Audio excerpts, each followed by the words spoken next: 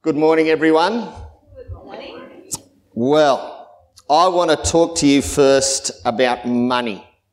Okay, I got this coin out of my wallet today. It's what denomination? What number is that? It's Dan?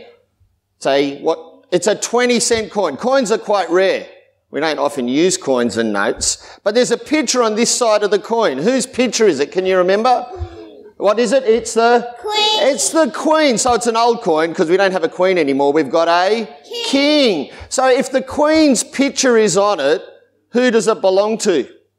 The Queen. Thank you, Elsa. So at certain times of the year, we give back to the government and the Queen what belongs to them. And they provide us with stuff like roads and hospitals and schools and all those kinds of things. All right, I want to ask you another question. The Queen's picture is on that. Whose picture is on this? Whose picture is on this? What was that, Elsa? Yeah, God. The coin has the Queen's image on it. I have God's image on me.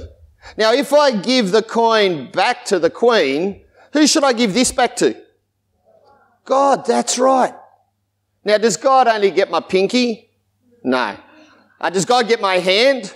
No. Does God at least just get my right side? Does God get all of me? Yeah, God gets all of me. I give all of me back to God like I give all the coin back to the Queen. That means God gets my sport. God gets my brains. God gets what my hands do. God gets what my mouth says. God gets where my feet go. God gets what I use to relax and entertain myself. God gets my dinner times with my family. God gets my bedtimes. God gets my breakfast. God gets how much of me he gets? All of me. That's right. Jesus talked about this when he was asked a really tricky question. And people were trying to trick him. People were trying to trap him. And Jesus said, listen, you give all of your money back to the government. Do you give all of yourself to God?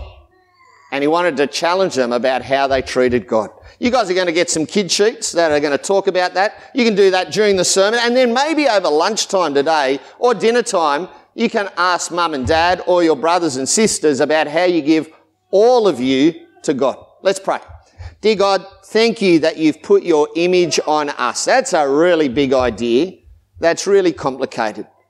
But in fact, it's really simple. That means you get all of us. Father, help us to give all of ourselves to you so that we can serve you and honour you. In Jesus' name, amen.